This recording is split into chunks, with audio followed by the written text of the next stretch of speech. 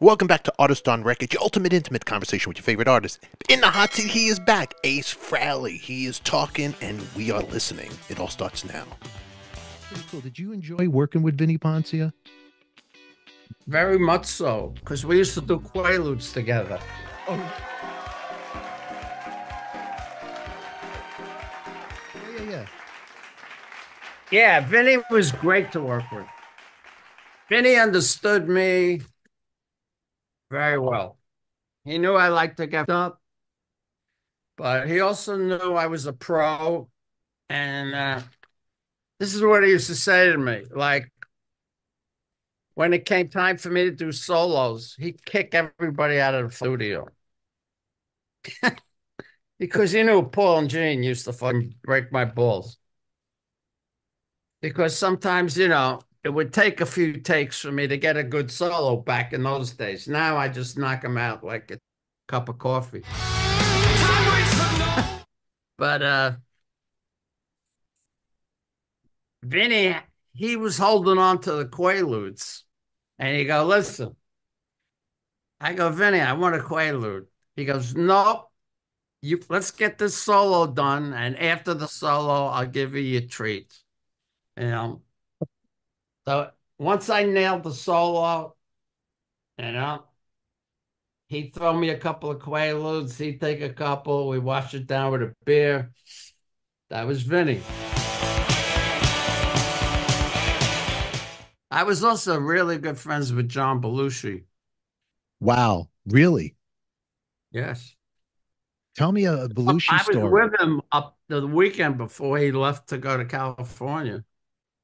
No way. Really? Yeah.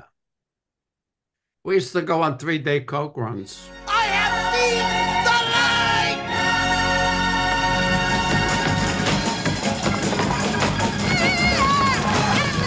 light. John loved me. And Uh, one of the reasons he loved me, many reasons. Number one, I get him laid. Because I was dating a lot of models and shit. It was a phone call. yeah. And John's not the best looking guy in the world, even though he's a hysterical comedian. So, and I don't know if you're aware of the fact, once Saturday Night Live, they became super famous. They couldn't go out because they'd get hassled by people. So John and Dan bought a bar below Canal Street, and they sandblocked the windows with cinder blocks, and they put a metal door there with a little peephole. And after Saturday Night Live was recorded, you'd see a dozen limos on this fucking street, a couple of streets south of Canal, and only on Saturday night, like 1, 2 in the morning. Yeah. And of course, I was allowed in because everybody knew me. I knew Gilda and all those fucking idiots. But I would hang with John. But here was the beauty of it. Him and Dan bought this bar so everybody could party Saturday night. But the rest of the week, it wasn't used. So John would call me up on a Wednesday and say, I just got an ounce of some movie and flake. I go, I'm right. I'll see you in 20 minutes. So we'd hook up, and I'd say, we'd have a couple of beers, and he'd say, you want to go down to the bar? I go, yeah. I'll make a couple of phone calls. So I got a couple of models to come down to the bar and meet us there. Next thing you know, in their underwear, they're laying on the bar with snorting coke off their tits. And John's playing drums, I'm playing guitar. The girls are dancing on the floor. It was just the four of us. I mean, John said to me the day before he was flying back to Connecticut to finish the movie Neighbors. Neighbors, yeah.